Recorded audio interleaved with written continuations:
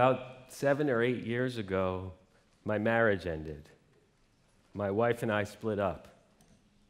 Our kids were 4 and 6 years old at the time, and it was hard on them. It was also hard on me. It was devastating. It was heartbreaking. I had to confront really deep feelings of failure and inadequacy. But I'm an adult. I could handle it. I had autonomy. I had agency. I knew that my actions had contributed to the situation and that I had a say in the final outcome. My children, however, they had no choices. Their whole world was reconfiguring itself, and they were just along for the ride, forced to adapt to whatever came their way. Can you imagine how hard that must have been? Just thinking about their sense of helplessness still upsets me. From the very beginning, my ex-wife and I shared custody. My children spent half their time with their mother and the other half with me. And when they were with me, parenting was my priority. Fatherhood was my identity. First and foremost, I was dad. And that meant I was committed to helping them deal with the difficulty of divorce. I was going to guide them as they became accustomed to their new lives. I was going to mentor them, not only as they learned to accept a changing definition of family, but also an entirely new set of formative experiences. I was going to talk them through this. I was going to hold their hands. I was going to hug them. I was going to offer them my love, my support. But they only wanted to play video games. Video games all day long. They would sit on the sofa, thumbs on their controllers, eyes fixed on the screen, shooting, running, jumping. Sounds like a casino, beeping, ringing, buzzing, lights flashing. My kids were enraptured. They were immersed. They were obsessed. And I very quickly recognized that if I were to tell them to stop playing, if I told them to get up off the sofa and come on a hike to process their feelings about the divorce, they were going to perceive that as punishment. Games were like their security blanket. Home life had become chaotic and confusing, but games had consistent rules. Games were dependable. Games were predictable. I didn't want to take that away from them. So I met my kids where they were. I sat down beside them on the sofa, and I played along. New Super Mario Brothers, Donkey Kong Country. Daddy became a gamer, and digital play became the new family time. I can see that some of you are cringing.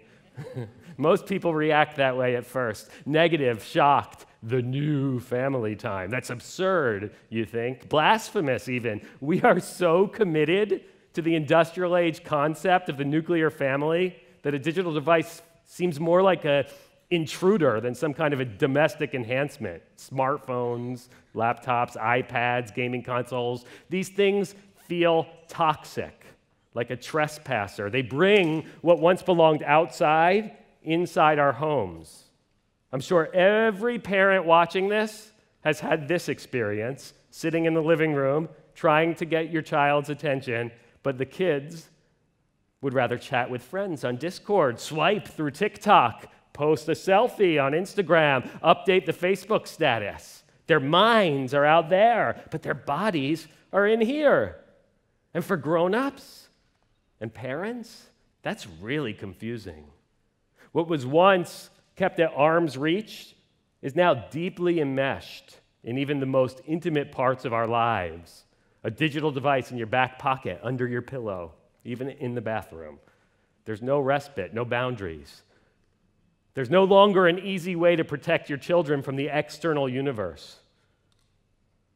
But I'm here to tell you that that's not necessarily a bad thing. It's just a different thing. Our world is changing. We all know that. Automation, bioengineering, artificial intelligence, the fourth industrial revolution. You've heard all of that before. Everything is transforming. And every day, we're forced to confront unfamiliar things. Childhood is one of those things. Childhood is changing. And it's scary and it's disconcerting. Because it's difficult to figure out how to prepare your kids for a future that you don't understand, for a world that you can only barely imagine. But guess what? Nobody's ever been able to predict the future. Every parent has always faced the exact same challenge. You might think we're living at a time of unique revolutionary change, but we're not. Every generation deals with the same thing. In ancient times, the philosopher Heraclitus, he said that change is the only constant. All entities flow and nothing stands still, he said. But he was wrong, because there's one thing that I can think of that does stand still: technophobia. Humans are always conflicted when it comes to the future. We love what's new, but we're terrified of change. We reach out for modernity as long as it doesn't have too much momentum. We want all the benefits of advancement, but not any of the uncertainty that comes along with it.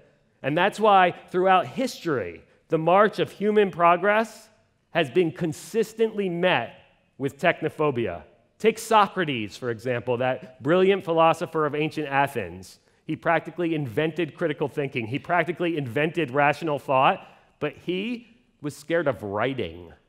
He was scared of words on a page. That was his version of technophobia. We sometimes forget that the written word was once cutting-edge technology, an innovation greater and more disruptive than anything we've seen in millennia. The iPhone is nothing compared to the written word. It's not even a contest. And Socrates knew that. He warned us about the dangers of this terrifying alphabet technology. He said words on a page were going to ruin our memory. He said people were going to stop having face-to-face conversations and that our capacity for nuanced communication would be forever lost. Sound familiar?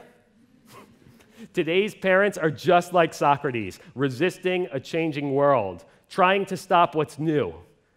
But fighting the future won't bring back the past.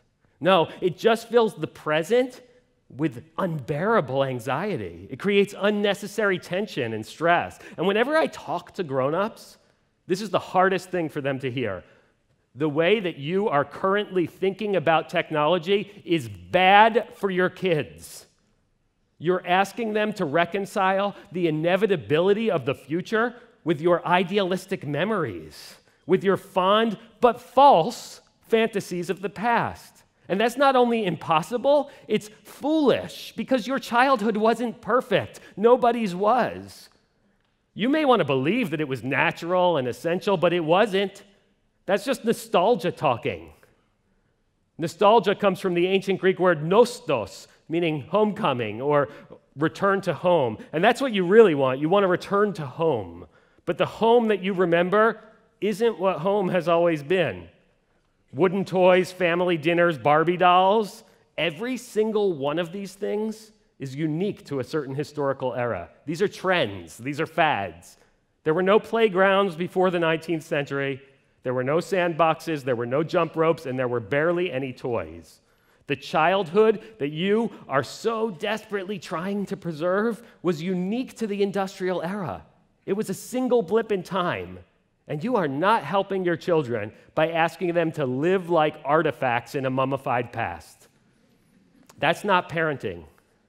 No, children need grown-ups to hold their hands and show them how to walk courageously into the future. The same way we do when we teach them to cross the street. We don't let our children cross the street alone until we know that they're going to look both ways and then yield to oncoming traffic. So why do we hand them an iPad or a smartphone without first making sure they know how to use it safely? And why do we blame the technology if they don't? That doesn't make sense. That's not right.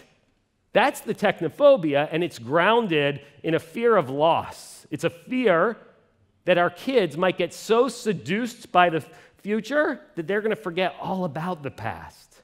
We're scared that they'll abandon the old ideas, the old human wisdom. We're scared that they'll abandon things, essential things like ethics and compassion and kindness, what's always been passed from one generation to the next. How do we make sure these things remain relevant and meaningful and applicable to a connected world? How do we preserve the ideas and values that make it possible for humans to live together in community, to build societies and civilizations? This is what we're really talking about when we talk about social skills, when we talk about collaboration, when we talk about executive function, when we talk about self-regulation. When we're worried about these things, when we worry that digital technology gets in the way of these things, this is what we're worried about losing. But we are wrong to worry. Or at least we're wrong to scapegoat the technology. And I'll tell you why. There is at least 100 years worth of child development research telling us that these skills, these aptitudes, these human values are developed through play. Play between peers, back and forth interactions, serve and return interactions, not only between friends, but also between grown-ups and children.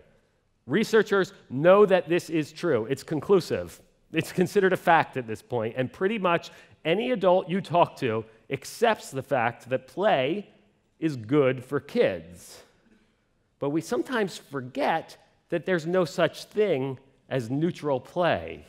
There's no Garden of Eden playground somewhere where everything's pure and perfect. No, play always looks different. Play has always been changing. In fact, everything about childhood has always been situated in certain contexts. A sandbox is a context. A classroom is a context. And social media, video games, and online platforms are also contexts. These are the new contexts, the new playgrounds, the new places where our children need our guidance and our support. Support that we cannot provide if we turn away from a digital future. Support that we cannot provide if we limit our children's opportunities to experiment and explore and innovate with these new tools. No, we need to teach them to be creative and artistic and active in a digital world. And this is why I've spent all the years since my divorce showing parents and teachers and caregivers how to pick up the game controller and play with your kids. Text with them, use social media, get involved, go digital, accept your children's online lives, and teach them how to live those lives mindfully. Every day, I get messages from people who have read my book, The New Childhood, moms and dads who have changed their attitude from resistance to acceptance, from censoring to mentoring, from limits to guidance. And each one tells me how much happier their families became. Each one tells me how so many of the problems that they used to blame on technology eventually just dissolved and disappeared. They tell me how their children's eyes lit up when they sat down beside them on the sofa and said, "How does this game work? How do you play it? Show me why you like it. Teach me what to do. Let's watch YouTube together. Please share what you care about with me." One mom told me how after years of struggle, she finally surrendered. She just stopped fighting, and when her son turned 15, he sold his PlayStation because he was bored of it. Video games didn't ruin his life. They didn't make him lazy. Eventually, he just outgrew them, like I outgrew bubblegum and knock-knock jokes.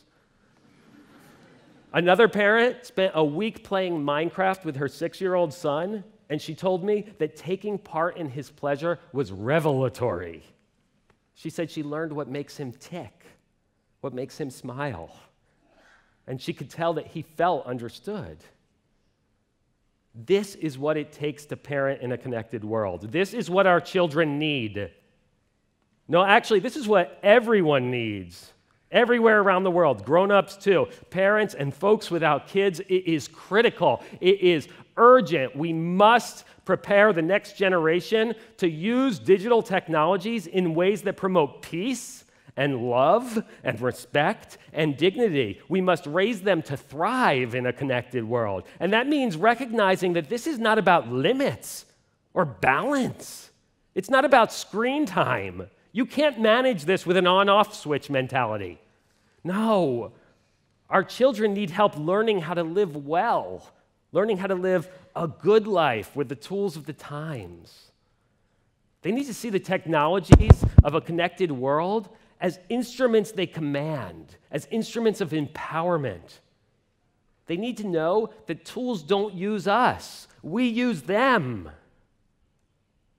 If life were like a video game, then our job would be to set up our kids to beat the levels that we couldn't beat, to overcome the obstacles that shut us down.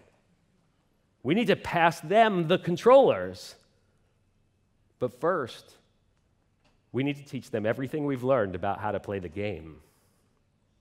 Thank you.